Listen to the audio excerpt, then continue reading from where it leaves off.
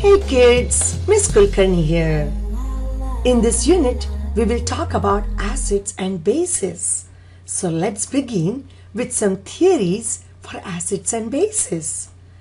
Before that, what exactly is an acid or a base? And where do we find these acids and bases in our daily life? One of the simple example of acid is stomach acid, which is hydrochloric acid. Also, the fruits which we eat, they contain citric acid. Then there is soda which we drink, contains carbonic acid. And what about the cleaners and soaps? They are basic in nature. So let's now think about what an acid is in chemistry. An acid is a substance which, when dissolved in water in aqueous solution, produces hydrogen ion. And a base is a substance which in aqueous solution produces hydroxide ion. It's that simple. We also use a term alkaline when we talk about the solution of bases. And then just keep in mind there are some bases which are a little different. They are amine bases. They contain nitrogen, hydrogen, and sometimes carbon too. One of the example of such base is ammonia. Alright, let's talk about some acid-base theories. The first theory is a very basic theory. That's called Arrhenius Theory. What is the theory about? According to this theory, an acid is a substance which can form hydronium ion in water. What is an hydronium ion? It is simply H3O with a positive charge. And how is it formed?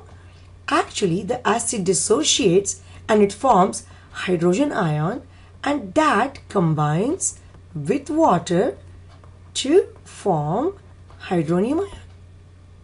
What is a base then? A base is a substance which in aqueous solution can produce hydroxide ion. Now, there are some advantages of Arrhenius theory and there are some drawbacks and limitations. What are those? First of all, the theory is extremely simple, and that's why we can easily identify acids and bases using this theory. What are the drawbacks? Some of the bases, like those funky nitrogen bases like ammonia, they will be difficult to explain using Arrhenius theory.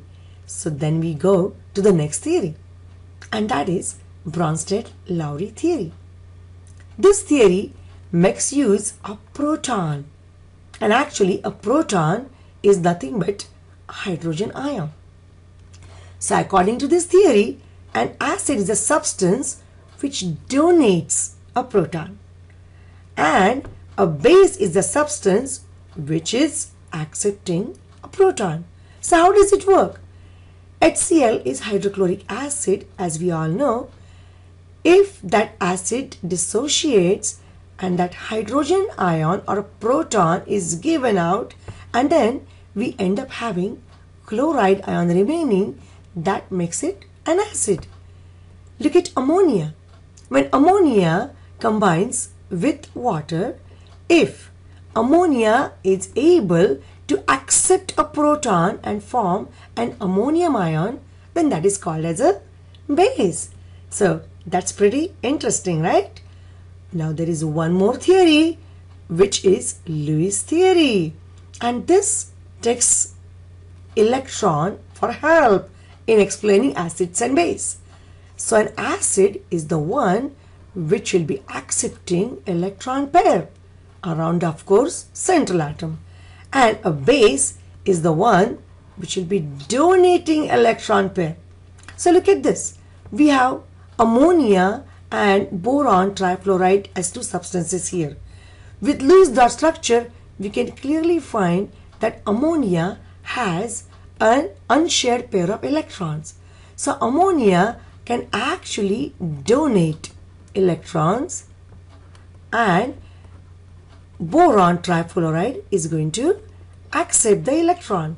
So the one which donates the electron is a base, and the one which accepts is called as an acid. So look at that.